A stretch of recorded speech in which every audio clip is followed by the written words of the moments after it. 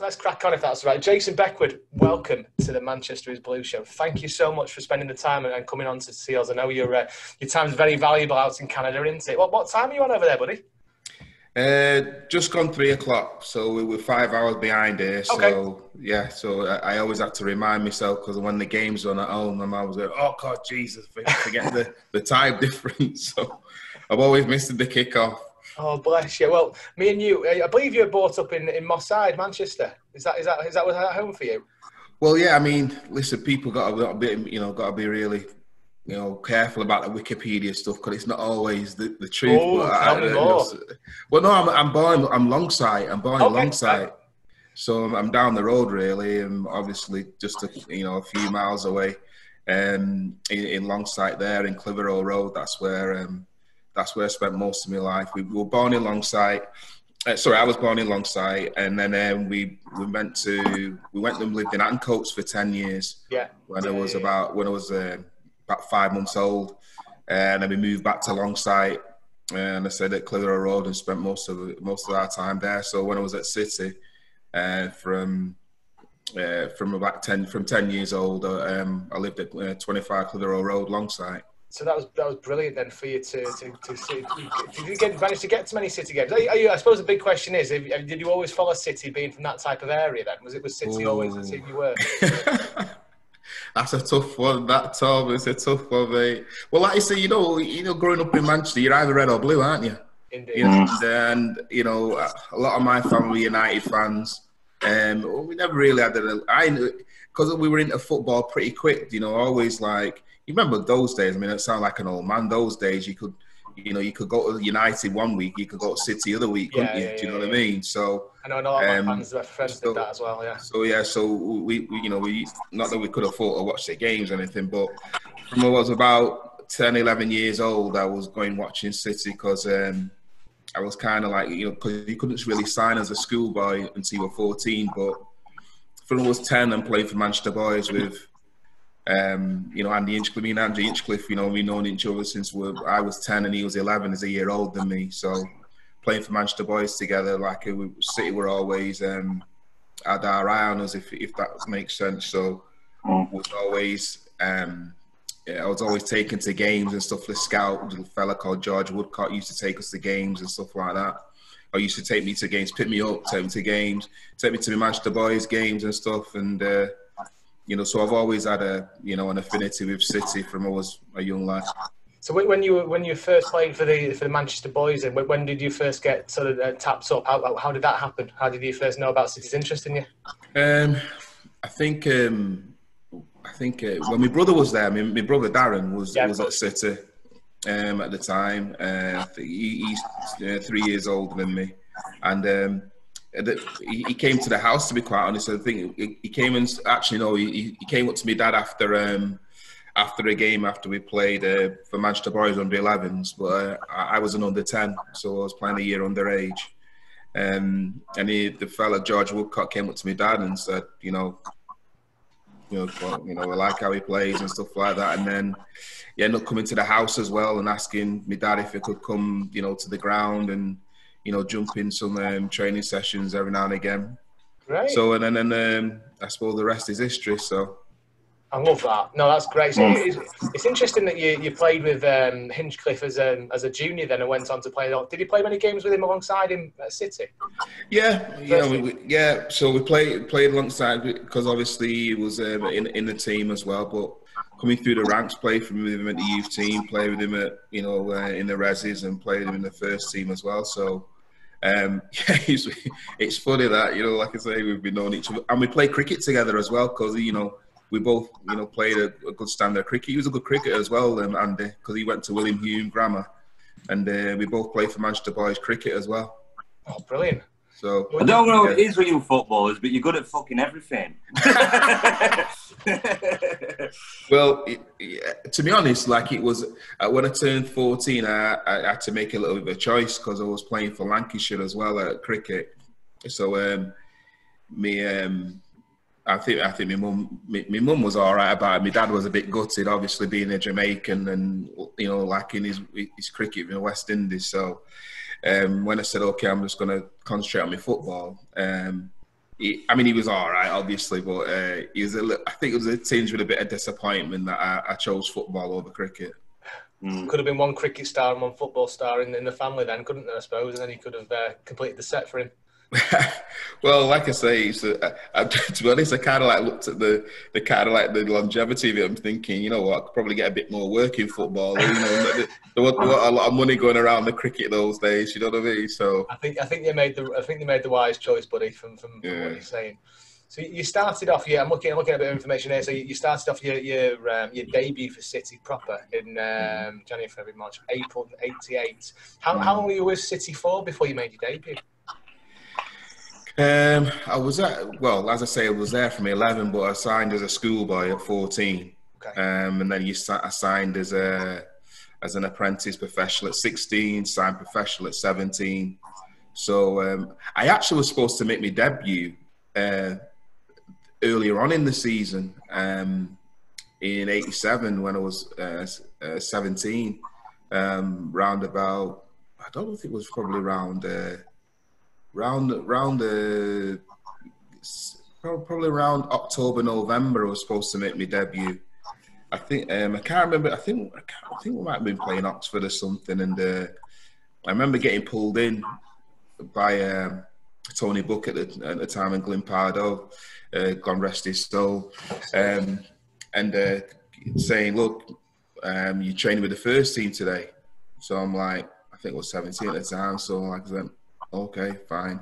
So this was on the Monday, trained with them on the Monday, trained with them on the Tuesday. We had the game on the Wednesday, and I'm saying, oh, right. So I remember going up with my mum and dad, looks like I'm making my debut with the first team tomorrow. But we were coming in the morning just to do a few, those days you come in and do a few, set piece or whatever on the day of a game. Do you know what I mean? You don't really see that so much now. And I remember going in, and I remember going into training, and like I was training with the youth team again. I'm like, what's going on here? So I didn't even get pulled or anything. So anyway, turns out, I had a great relationship with him. You remember Paul Simpson, don't you? Simo. And the manager at the time was Mel Machin, as you probably know. And I think, obviously, Simo got wind of it. Obviously, a young kid, and I think it was me. I think it might have been my first year as a professional. Looks like I was going to come in and start the game, and I don't think Simo was too happy about it. And had a few words, and then the next minute I was sub for the game. Actually, no, I don't even think I was even sub for the game. So I went from starting, and then all of a sudden I wasn't involved. So then I had to wait later on in the season, as you know, right, kind of coming towards the end of the season, April, before I made my full debut at Middlesbrough. What do you think the issue was there that was Simo? What do you think he said to Mel that put him off? Listen, I'm and it happens a lot. Back then, I was 17 years old, and Simo would have been, I don't know, mid 20s, I would think, and no, he's not. He would have been probably about 20. I think he's about 5 years older than me, Simo, and love Simo today. I used to do his boots, and.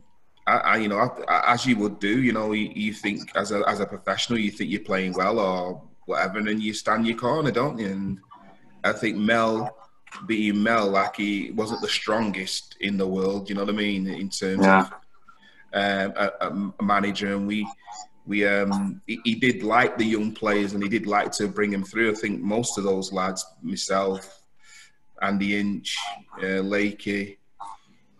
I'm just trying. I think probably Whitey and Stevie Redmond probably made their debut with Billy McNeil, but I think a lot of us made our debut with either Jim. With you, wasn't it? Bob as well.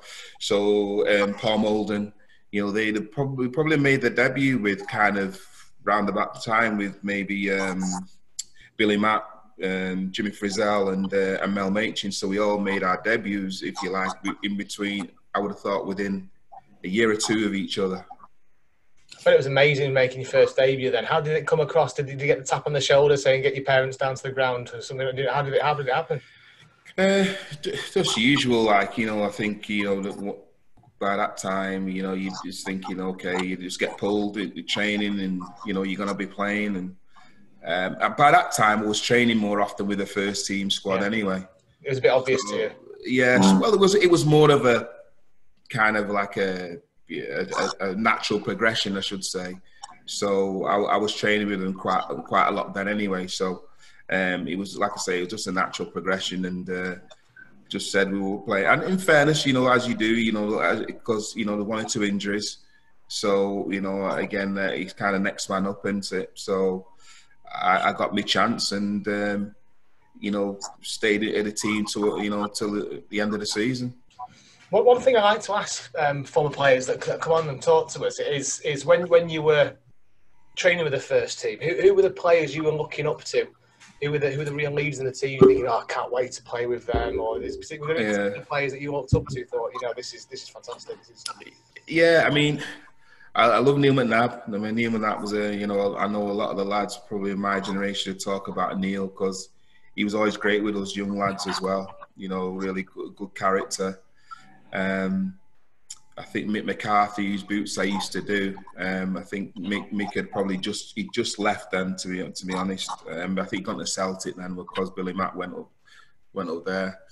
I'm just trying to think who else at that time. I mean, to be honest, he was one of the more experienced players. But if anybody that was supporting City around that time, we were a very young side. So a lot of the lads, we'd all play together in the youth team or the reserves at one stage or another. So you basically play with your mates again that you played with as kids. You know what I mean? So we had Gordon Davies on, Jason, and he said that that the young lads sort of pushed all the senior pros out of the squad, really, because Gordon was telling me he never even wanted to leave City, that he just got forced to get sold. So yeah, I mean, Gordon, nice fella. Very again, nice I think you know, and I again, he was one of those that you know, I think the club made a decision that, you know what, we're gonna get behind these young'uns. I think we've got got a few coming through, and as well, financially, we're probably a bit cheaper as well. Do you know what I mean? So so you know, sometimes economics, you know, kind of makes way, doesn't it? And so the likes of Gordon, and I suppose I'm just trying to think of his Jim Tolmie, who would probably been around when he was there as well. Yeah. Probably maybe got moved on. Yeah. So you were coming towards the end of the looking at the 1990-91 season, and Peter Reid was managing it at that time. Did you play with Peter? Yeah, like I say, I played with Peter, and like I say, play a few games with him, and I always got on well with Peter. I mean, you always look back at your career sometimes. I look at my City career where, you know, I know I probably should have played more, and I think sometimes it's always down to managers in terms of whether they fancy the way that you play or not, and that's fine, and that's just life, isn't it? But I think when I always call it when the ex-Everton connection came, it was really good for us young lads, because all of a sudden now we had, you know, people that had been there and done it, and actually brought up a level of professionalism within the club, not only in training, but obviously in the games as well. So I kind of, if you remember that year where they came, and the likes of Peter and Alan Harper, Wayne Clark, Neil Poynton, Mark Ward, you know, a few of those lads, they all came, and they gave us a lift, and they were great. So at the end of that, so that was that season. I think it would have been 89-90 season. I think with the season we beat City beat United 5-1. I think Howard came, and then obviously the Everton connection came in there. But as I said, I think my career would have been probably a lot different at City if Howard had stayed that year. I'm sure he regrets leaving, you know. I'm sure he must. Oh, yeah. I mean, Inchi, again, sorry, Adrian Heath was another lad who, I love Inchi to death. Like, you know, he was such a funny character.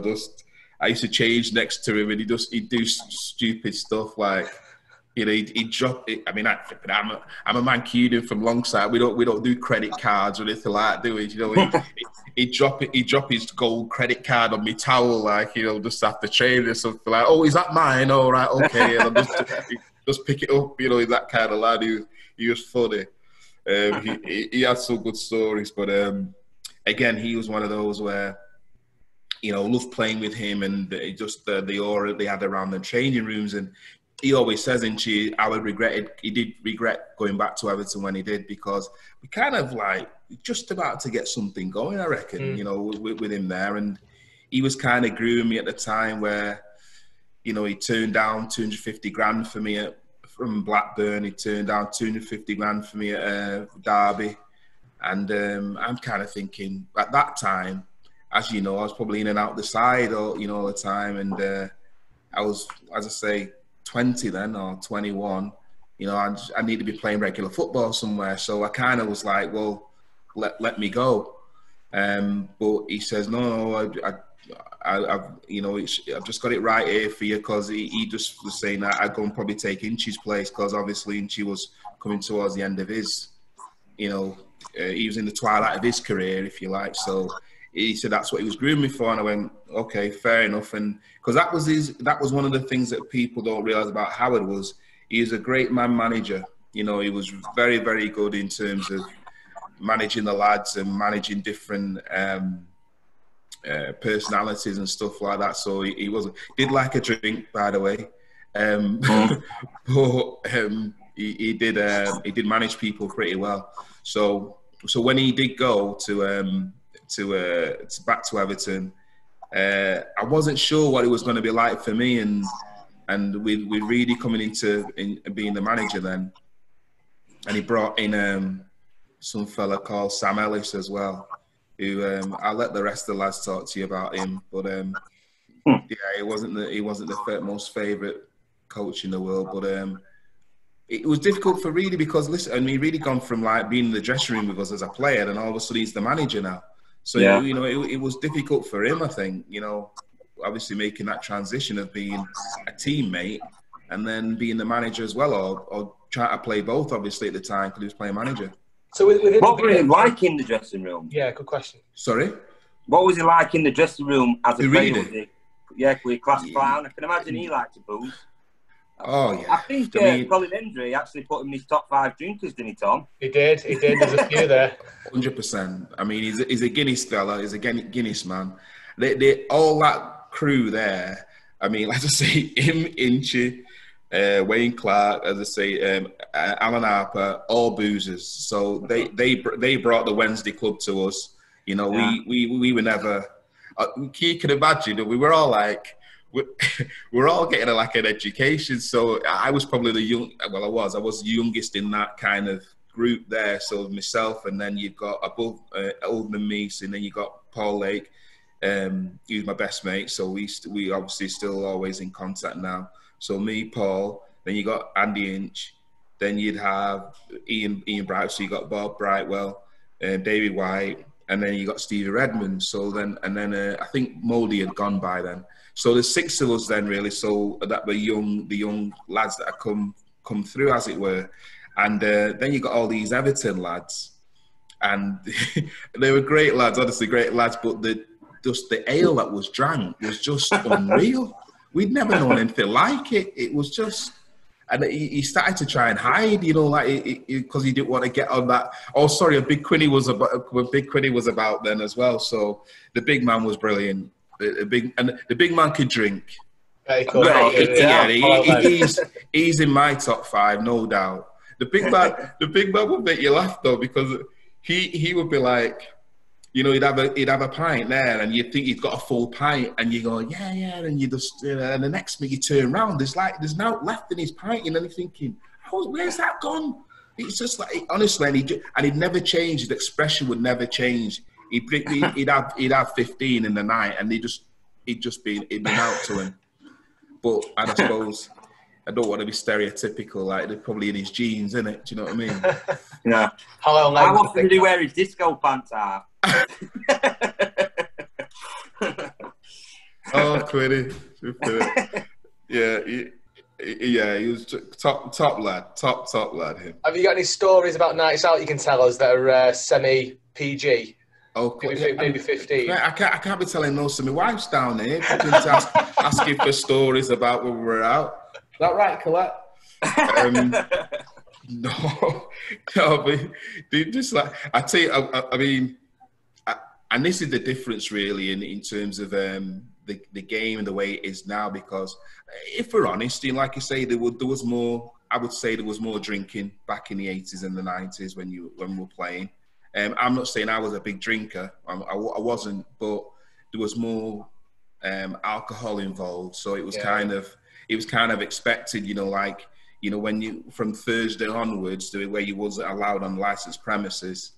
After the game on a Saturday, you'd be out on a Saturday night.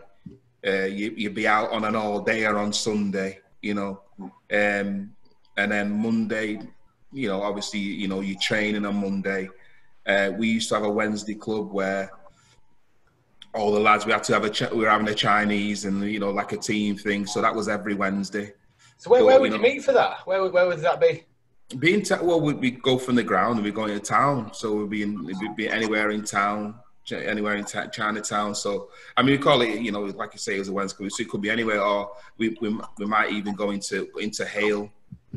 Or up into, the airport there, Mulligan's. Don't you remember Mulligan's? Up there near the airport. That's a while ago, right? Yeah. So we'd be up there. So and you get into it. So I remember. In fact, it was Dial Quinn and Ageny. So it was like after training. I think it would have been a Tuesday, and like Quinny goes, "Do you fancy a pint? Do you fancy a pint, young'un?" And I'm like, "When I just have." It's 1 o'clock with Quinny. I'm going home. I mean, I'm still living at home with my mum at the time. Do you know what I mean? I'm 19. So it's like, I'm all right, Quinny. He's like, no, me and Inchi are going like, come on. So, all right, fine. So this is about 1 o'clock. Wasn't much persuasion there, was there, Jason? No, all right, fair enough.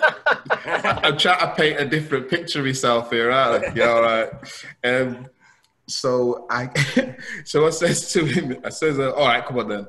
So it's about, like say, 1:30. Before you turn around, it's like 4:30. We're in town somewhere, and Inch's driving. So it's like, okay. So I said, all right. Well, so now we're at it now, aren't we? So I said, okay. So where are we off now? So we'll get to Mulligan's for a bit. So we go to the airport, because it's near the airport, wasn't it? So I said, okay, we'll get up there. Inch's drives up there. We get up there. We're on the ale there. Now, at the time, Inchy had a place, didn't he? He had a place, I think, called Heroes in Stoke-on-Trent. He had a place up there. So it was about 9 o'clock now. Come on, we go to Stoke. We're going, because he still lived in Stoke. Come on, we go to Stoke. So you can imagine, we've been on the ale since 1. And again, I would never advocate this for anybody. But again, as you do at the time, that culture, we're in a car now. With Inchy driving on the M6 going to Stoke, and when I think back, I'm thinking, what are you doing? Anyway, and I swear to God, we're going down the M6 and everything. He hits the central reservation. He's got a black Mercy. He hits the central reservation, right? And me and Quinn are going, oh my God, we're gonna die, So we ain't lost it. He ends up getting off. We get off to we end up eventually. Thank God we get to his house. He goes to park the car in the garage, hits the garage, wraps his car against the garage, he can't even put the car in the garage. And then we're out now in Stoke. out in Stoke. It's the only time I've ever been late for training. Because the next day, and the good job was with them two, because obviously them two, they're kind of like the blue-eyed boys of Howard. Next day, gets to training, Inchy's driving now, in his battered, he's beat up now, his car, his Blackburn, gets us back for training. We all walk in, as you would, hey, actually training started. So it's like, where have you lot been? And yeah, that's it. And then the lads are looking. So Reed looks at me, says, "Don't get involved with them two, Bex. Don't get involved with them two. Schoolboy error that." I said, "Yeah, don't worry, I won't be doing it again." But But again, it's stories like that where obviously you look back and just think they're but for the grace of God. But these days, I mean, could you imagine these days? You couldn't even breathe. You can't breathe now, can you? As an ex-player, as a player. But back then, I mean, the press would have had a field day if they knew half of the stuff that was going on. I mean, yeah, that's done these days. You never live it down, and it's with you for the rest of your career. So it's different gravy, isn't it? Then, crikey. Well, no, yeah. I mean, it's more of. I mean, in fairness to them, and rightly so, it's more of a lifestyle now. You know, I think they look after themselves. You know, the science is there as well, isn't it, about how people got to look after themselves and stuff, and sleep, and they've got everything going for them now, footballers, in terms of helping them to make sure everything is right for them off the field to enable them to go and perform on the field. So, you know what, good for them. Oh, brilliant. I love that. Oh, crikey. You know, do you ever think to yourself, I could write a little book about all the stories you have with everyone? Yeah. You'd lose a lot of friends very quickly. Oh, yeah. Well, you know what? I'll tell you what, a lot of my stories, I mean, they're always around the goalkeeper as well. Andy Dibble. I mean, anybody ended up playing with Andy Dibble would have loads of stories about Andy Dibble. Because Dibs being Dibs, you know, great lad, all the rest of it. He won't mind me saying, wasn't always the brightest in the world, in terms of some decisions that I'd make. I mean, this time of year always makes me laugh when it's pre-season. Oh, well, it would have been pre-season, wouldn't it? Well, yeah, it's still pre-season. After training, you'd find Dibs in his car and he'd got a towel around him or something like that, and you'd come from training, you're like, what's Dibble doing in his car? And then you'd open the car door, and it's absolutely roasted in the car door, in the car. And I mean, what are you doing? He said, try to lose a few pounds, What are you doing? He just does those outlandish stuff that none of us would even think about doing. Running around Sale Water Park, and he's thinking, do you know what? It looks like a shorter route that if I swim across the actual lake. So, we go on a run. We've been on the run and everything. We finished this run and it's half an hour's gone. I mean, where's Dibble? Anyway, comes back absolutely drenched, with all this gear and everything. And he's like, oh no, I just thought I couldn't do any more, lads. So I thought I'll just swim across that, and it looked pretty short, but bloody hell, it's far, innit? He's the funniest man. Oh god. He's thinking that between deckers, isn't he? He what? Sorry. Go on, Dan. What you're saying? I was saying none of keepers are wide up, right? Though, are they? Well, yeah, you'd have to be, wouldn't you? Just playing in that, and Tony Coton, he's a good character as well, funny guy, but tough guy, him, proper solid. Yeah, I had a lot of love. You probably recognise that goalkeeper top I got from Tony Coton, one of my favourite players. Yeah, he's solid. Him and he come at that school of Mick Harford. The centre forward. He used to be at Birmingham. He played him at Birmingham, and ironically, I played for Birmingham as well. But he was solid, Tony. Great. So when you moved on from City, we'll try and bring that away from the drunk driving and the in a sauna Please. Sorry. But no, I love it. I love stories like this. It's fantastic. So you moved on from City, and did you? Because obviously, I'm just trying to think now, because when obviously Peter Reid was your mate as a manager at the same time, so you weren't playing as much. Did he kind of have that conversation with him to say, listen, I need to be playing more? And he was kind of like, yeah, I understand. You can go to, was it Blackburn?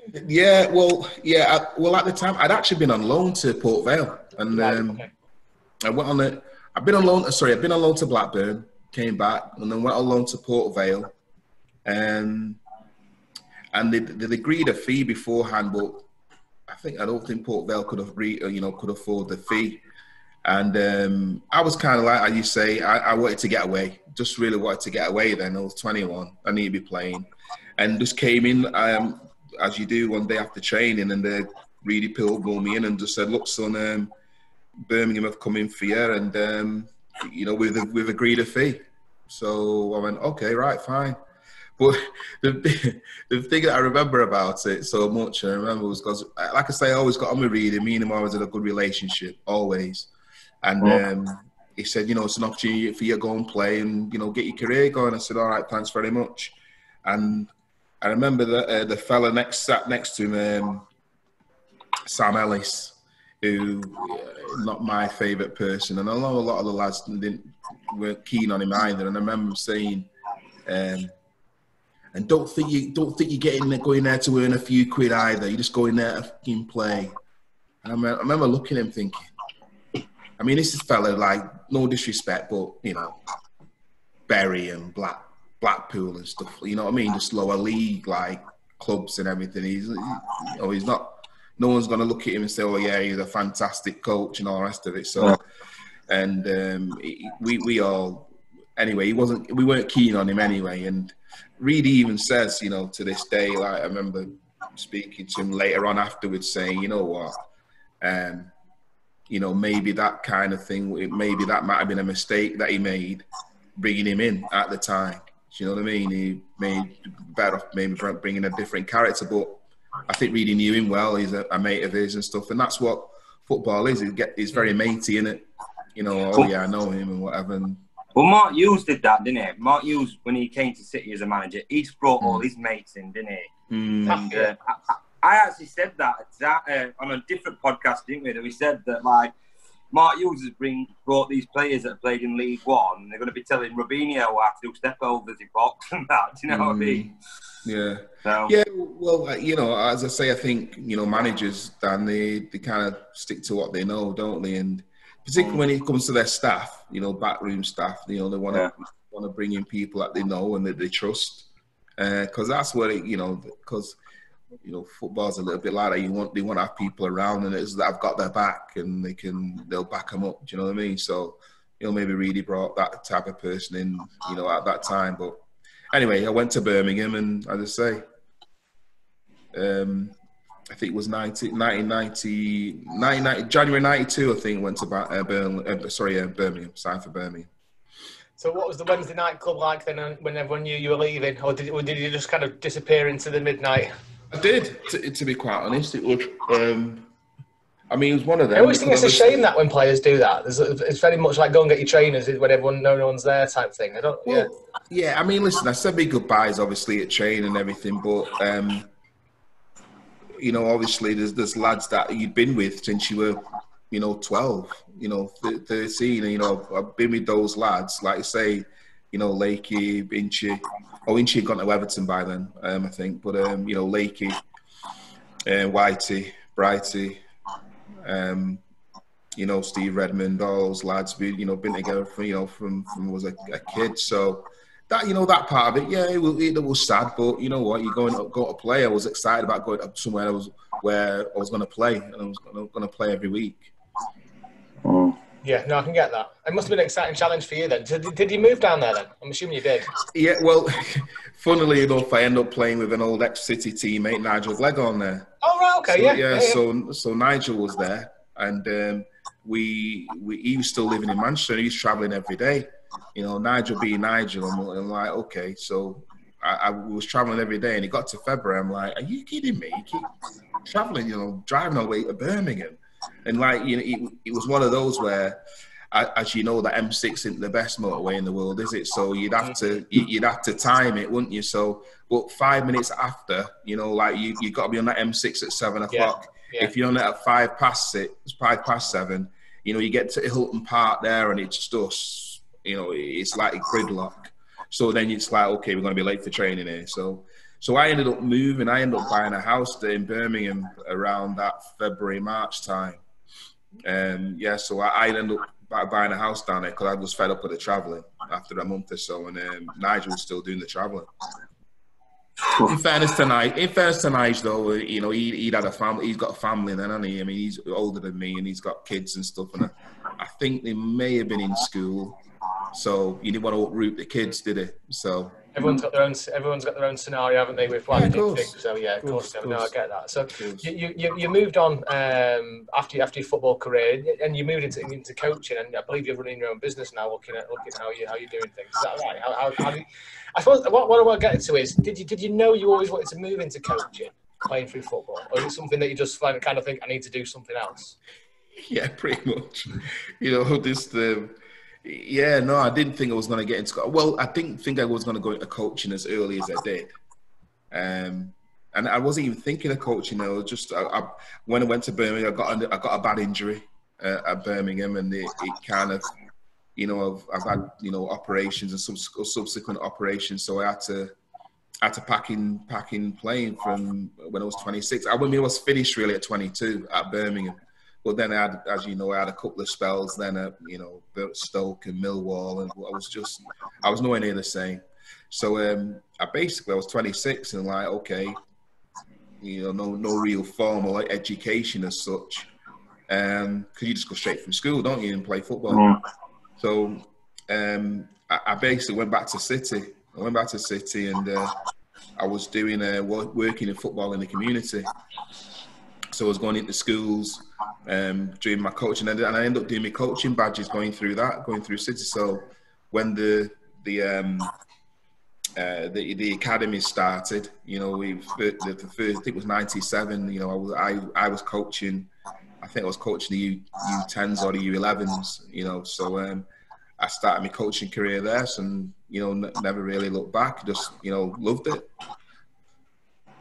Well, I suppose it's keeping the like just leaving the dressing room, innit? I bet you that's a hard thing to move on from, and you've got a perfect job to still being with banter, and like you say, about passing it on to young kids or anybody rewarding. Yeah, I think Dan, to your point, it was trying to look for something that you all of a sudden I always say to people, about football, and I think that's what sometimes, when people get into this mental health issue and stuff like that, is that when you're in football, your phone's always buzzing. There's always one of the lads on the phone. What you doing? Are you going on? What's doing? Blah blah. And then it's funny that as soon as you finish football, that phone starts ringing. And people don't understand that. I mean, because for a lot of football people, I've even talked about mentioning there, their acquaintances are not really friends as such. They're acquaintances. There's a period of your life where you go through and you're quite tight with them for a bit, and then obviously then you move on. I mean, the only one I'm still very tight with, since we were very young, is Paul Lake. So that in itself, so you have to do something. So instead of wallowing in it, I was like, okay, I'm 26 finished. I want to go and coach. So that was the closest thing to football that I knew. That was one thing I knew. So I got into that, and turns out you end up thinking about, don't realize, and you probably had some skills that you didn't realize you had. So I wasn't bad at it. And but what happened for me was I ended up coaching in the academy. So I was at Man City I think I coached there for 5 years.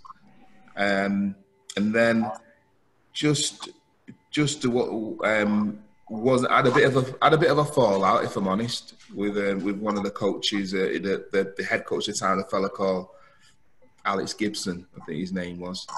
A bit of a name dropper. I don't like that. I'm a straightforward Mancunian. Like you don't name drop. I mean, we can all name drop, but this fella never even played football, but wants to name drop. Oh yeah, when Scholesy was with me at England Youth and all that type of thing, and I'd be like, yeah, I played against him, mate, but I'm not going on oh yeah, I played against Paul Scholes. Do you know what I mean? So yeah. I just think he just calmed down. So again, I wasn't a fan of him. So I ended up going to Bolton then, and coaching at Bolton in their academy. But at that time then, I'd been in my early 30s, so I was probably about 31, 31, 32. And then I was 30, 31. And then I thought, you know what? It's one thing coaching to develop players, but there's nothing like being in a dressing room where you've got to win games of football.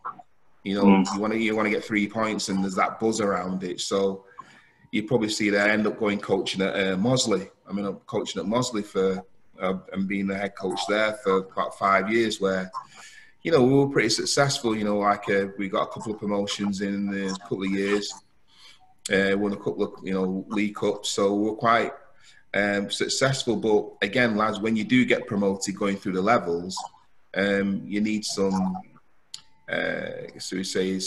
some investment, if you like, to actually stay up there or keep going. But you know, at the time they didn't really do that. So I kind of like went, you know what? Well, I think we got relegated from the Unibond Prem, so it's the conference. No, it's the one below conference now, so Unibond Prem, yeah, not the Premier League. And I kind of like went, you know, I'm not having that. So I kind of like went out. Now, really, you know, in hindsight, maybe I should have gone to another club and got, you know, maybe started coach there. But no disrespect, at the time, the semi-pro thing, he was doing me head in because they were not serious. You know, some of them just like, it's a bit of beer money in it for some of them. And I wanted something a bit more serious than that. So that's when I started to do some coach education for the FA. So I started to do some coach education for them. Working with Nigel Glegon. So Nigel was doing coach education then. Another ex-City player, Ian Scott. So Scotty was doing a bit then for the FA. So that now had been about in my mid-30s then. And then went and started to do stuff into a higher education college. So I started to teach at higher education, again with Nigel. And we both was working at Trafford College, you know, running remember the MVQs, the National Vocational Qualification. Yeah. So we were doing the one round coaching, teaching, and instructing. So we did that. So I was doing that, and then all of a sudden my missus was saying, well, not all of a sudden, we've been to Canada a couple of times. She's got family over here and stuff. And she said, you know, I wouldn't mind fancy having trying living out there and stuff like that. And I kind of thought, not sure, you know, my parents were here and stuff like that. But then we just said, you know what, you know, we could always come back. You know, where the kids were, you know, my son was 13, just 13. My daughter was, you know, 9 going 10. So if we don't like it, we come back. As I say, 8 years later, we're still here. Jason, I've got loads of questions to ask you there. Please. One of them I want to talk to you about. You finishing your career, but I think we'll just go back to that and we'll sum that up at end. But obviously, you came through YTS and that at City, and then you've done the coaching kids, you said. Now, did you see the change from being like, clipping round ear hole to being like, no, you're all winners here, lads? You get what I mean? Yeah, of course. Yeah, I mean, listen, it's like anything, you want to balance, don't you? And I think we are in the kind of that participation era, aren't we? Where it's about participation, but understanding that, you know, when you're in a professional environment, you're in a professional environment to win games of football. And there's certain things that I may say to you as a coach that you might not like at the time, but you know what, I'm doing that to try and get a rise out of you and try to get us, you know, there's a means to an end. Now, I'm saying that about professional football. When you talk about children and young people, they're exactly what they are, Dan. They're children and young people. So you have to make sure that you cater your language to that kind of to those kids, and your language has to be appropriate at that time. So I always say that, I mean, some of the stuff that got said to us, like when we were, you know, 13, 14, coming through at Man City, I mean, you probably make people's toes curl. But and what happened as well was some of us actually came through it, Dan. It was kind of like a survival of the fittest. So you got hammered, and some of us could go, all right, I can show you. And then others were like, and they just roll into a ball. So you have to be careful about how you treat young people. But that doesn't mean to say that you can't be demanding still. And like I say, particularly when you're in a professional environment, people got to understand it's different when you volunteer coach at Denton Youth or whatever it is, or Urmston Meadowside.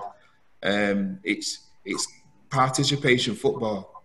But when you get in a professional environment where your job is to develop players for the next age group or for the next, few years or whatever, it gets more serious. So, you know, I have to be demanding in what I say, but I always say it's not what you say sometimes, but a lot of the time it's how you say it. Yeah. So coaches are now very wary about how they speak to players, because you know, there is litigation out there, isn't there, in terms of bullying and all that kind of stuff. And I agree with it totally, because there were bullies when we were, you know, when we were playing. There were, but I always say there's a time for all that. There's a time for that when you're like, when you're a professional and it matters about winning games, and things are going to get said, and and whatever it gets said, it gets said in the change room, and it stays within the four walls. But you know what, I'm saying stuff to you that that we've got to get going. But again, it has to be appropriate for the context, or for the environment that you're coaching within, and when you and the age group as well, really important. So, I mean, it makes you think, like you say, how many good players must be out there that just crumble because of bullying from your era. It must be mad when you think about it. Loads. I mean, the lads could tell you stories. I mean, I'll give you the quick story here about Chris Coleman. And now Chris Coleman, managed Wales, and had a good football career as well. I don't know if you remember Chris Coleman, but I don't think many people remember. Chris was an apprentice at Man City. Chris comes from a small place in South Wales. Lovely lad, but Chris was like 6'3", 6'4" at 15, and built like a man. So, at that age, he was expected to do certain things. So when we started as apprentice professionals, I remember it from day one. He was actually just hammered every day. Look at the size of you. You should be doing this. Look at that. Look at your big tart. It was relentless. When I think back, and then we played. I always remember it because it was like my first week. It was the first week of games that we had, and our first game was Man United in the 18. So it was Saturday we played Man United. Tuesday we played Leeds United in the Resis. Saturday we played Liverpool in the 18 again. And we played against Man United, and Chris had a quiet game, should we say. And, our coaches at the time hammered him. And I remember Chris saying after the game, saying, "That's it, I've had enough. I've had enough." And he went back to Wales after the game and never came back. Now, literally never came back. Now, fair play to him. He got his career going again at Swansea. So played at Swansea. And I think he went and played at Fulham, did well at Fulham, played at Blackburn as well. And obviously, he had a decent career, didn't he? And obviously manager of Wales and other places. So he ended up turning it around, but not every story is like Chris Coleman. Do you know what I mean? No, I'm just going to say, though, really, you think how lucky you are to get a call up from Swansea, because really, Swansea might have just not known about him. He might have never played football again.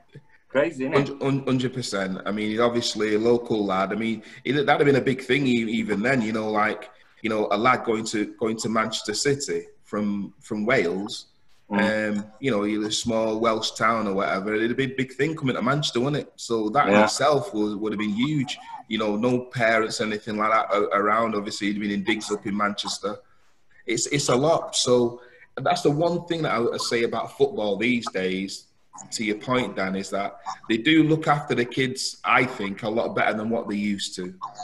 And again, I'm not downgrading my era of football or coaching because there's a lot more money around now, so which enables them maybe to help players a little bit more, through what we call the social and emotional side of things. But again, those days. Is basically, you're in the firing squad now, son, and everybody got treated the same, and it was kill or be killed. You know what I mean? It was that kind of environment. It was. Tom, it's quite brutal, really, isn't it, when you think about it? And you can see why there's such a low percentage of PT lads that actually do make it through to first team regular, but works two ways, doesn't it? It's too much pressure from the coaching and the management side. So it's such a fine art to try and manage a group of lads and group of girls and their personalities to get the best out of them when everyone's so individual and so different. It must be really hard as a coach these days to be able to do that. I mean, back then, like you said, I bet you were treated with a stick and an awful lot of times. And now it's a case of everyone's got to try and manage different personalities in different age groups, etc. So it must be quite hard. Yeah, I mean, I'm not saying it's easy, but I just think, again, it's, and particularly when you become parents, you become different people, don't you? Do you know what I mean? So you kind of start thinking, well, would I want my kid to be spoken to like that? I would speak to anybody else's kid like that? Do you know what I mean? So even through my coaching career, I've always been conscious about how I speak to people. I would speak to kids. I would speak to kids. I would speak to young people. I would speak to players, as in adults, because even as adults, you still want respect. Of course you still want to say, all right, well done, when you've done well. And if I need to tell you something, I'm going to tell you. But afterwards, it's nothing personal. It's just, we're in an environment where you win a game of football. Do you know what I mean? Yeah. So tomorrow. That's it. So where's the coaching wheel going to take you? Can you ever see the management side in Canada? Is that ever in the inkling, or are you happy with what you're doing for now and that part of you's done now? It's funny, Tom, that you say that. I'd have liked to have got some opportunities earlier. And again, it's maybe I don't know whether people have spoken about this on your show much and stuff, but was about opportunities.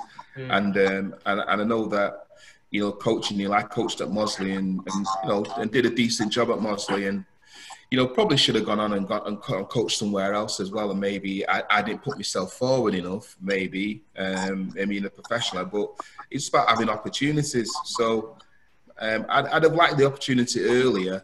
I'm not sure. I'm not sure about being here. Football's different here in Canada. No disrespect, but they're more about, registrations and, being the business side of things as opposed to developing players. So I'm not sure I really want to do it, but if an opportunity came about coaching at home and stuff like that, now my kids are kind of grown up and stuff.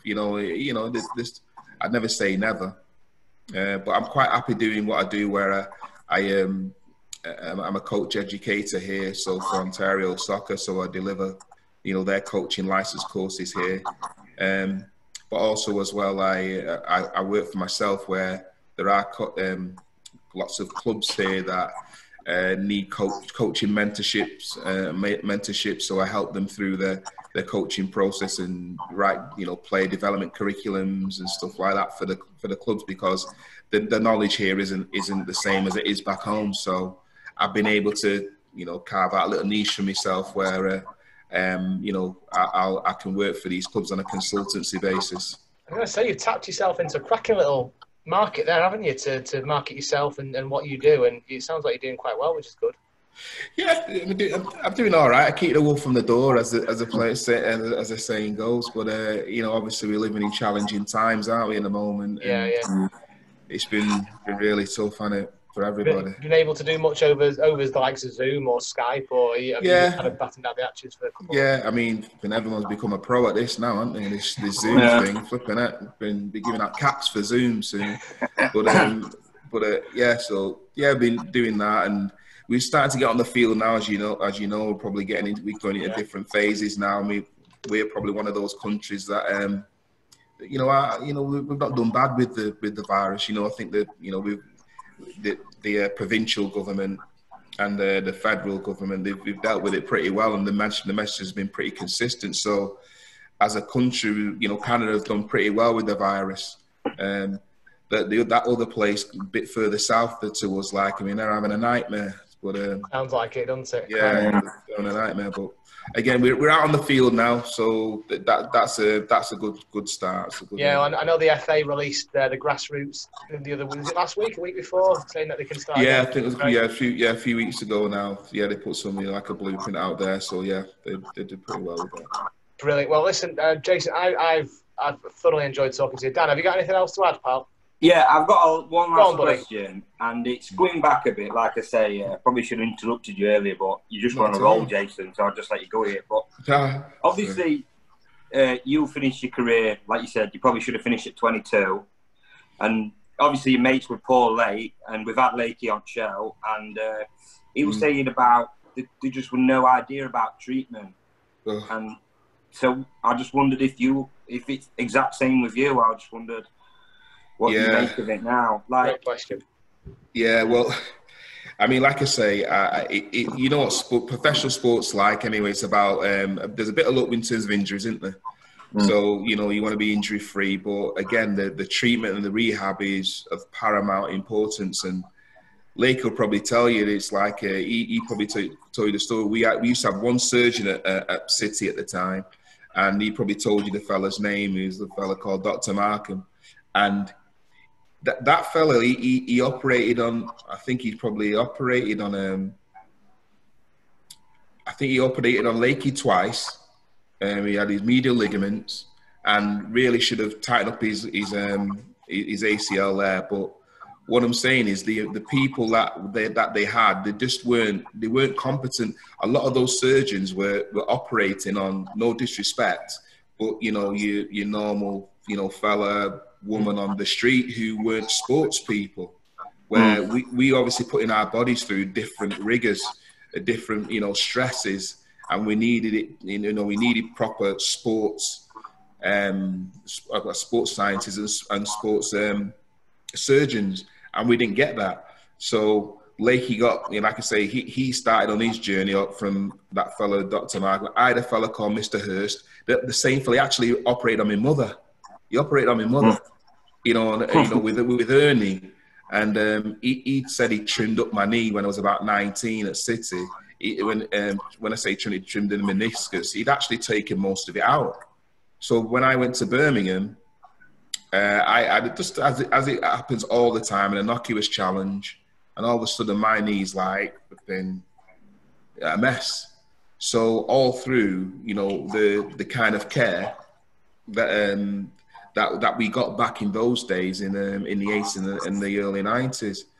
Having said that, that's the one thing that they are getting now, which is more power to them, is qualified people. I mean, we never even had a qualified physiotherapist at City. I mean, can you believe that? The amount of players that came out of City, our physiotherapist wasn't even qualified.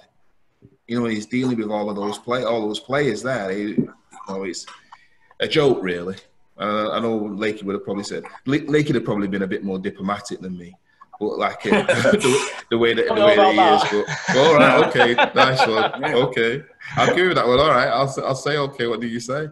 So I think it's very financially driven. I think you're good on those lines. 100%. And like I say, they kind of cut a lot of corners because all of a sudden it would have cost them more to do it properly. Really, in the end, might have been cheaper, mightn't it? But there you go. In the long run, it's a different, like I say, a different world between 20 years ago and now, and 30 years ago and now, etc. It makes me think about how it's going to advance in years to come, because you look at City's medical arena, the hospital they've got, the academies, they've kind of got cryogenics for chambers and walking pools, running pools underneath the water while you're doing it. It's bonkers, really, compared to. Yeah, I mean, to be honest, Tom, but let's be honest, though, Tom. I think it's right, though. I mean, you're talking about they're athletes, aren't they? And that are highly tuned, physical specimens, if you like, athletes that have been asked to do certain things that, like I say, no respect to anybody, your normal man on the street aren't being asked to do. So they're being given every opportunity to make sure they can go and perform at the highest level. So. And the money that's there and the money that's there, and the things that's at stake, it's fair, isn't it? So I always say, fill your boots as much as with these kids. Fill your boots. Hope it all happens for you. If it, at least, as I say, you talk about people being first team players, regularly. Even just being a professional, the actual percentage is very, very low. It's point whatever it is. Yeah, so it's ridiculous. So. These clubs are, doing the right thing by the clubs. I always take me out off to the owner at Man City. because you know what, he's come and he's invested a lot of money in this in the club, not just on the field but off the field as well. So fair play to him and good luck to him. Listen, Jason, it's been an absolute delight to talk to you, pal. Thank you so much for doing this. Dan, I'm assuming you've got nothing else to add, pal. What's for tea, Dan? No, it's just going from work, looking like a herd of elephants banging about. Dad, I could kill a flipping Scotch egg. You can't get out round here. Scotch egg, a Scotch egg or a sausage roll or something. You can't get out like that round here. Flipping heck. New market there for you, Jason. Yeah. The only thing I'm going to say, Jason, if you want to ever come on again, and if we ever, because we have a sore subject of the Academy and the Manchester is Blue show, so if you ever fancy coming on again and giving us your views on that, we'd appreciate it. Very much. Well, listen, I probably know what you're going to say and everything, but I'd love to talk about that because that's another subject that's kind of close to my heart, because I'm kind of thinking, all right, we can't play football in Manchester anymore. What's going on? Do you know what I mean? But, yeah, I don't know. That Snowden lad's all right. Yeah, he's not bad, Phil, is he? Yeah, not bad. Well, Stockport, innit? Stockport. Country, innit? He's a bit posh, innit? Posh Manchester. Oh, brilliant. Right, we'll get you on again, Jason. Thanks very much for your time. I really appreciate it. All the best, Tom. Nice one, lads. Cheers, lads. Have a good night. Cheers, mate. Bye-bye. Try.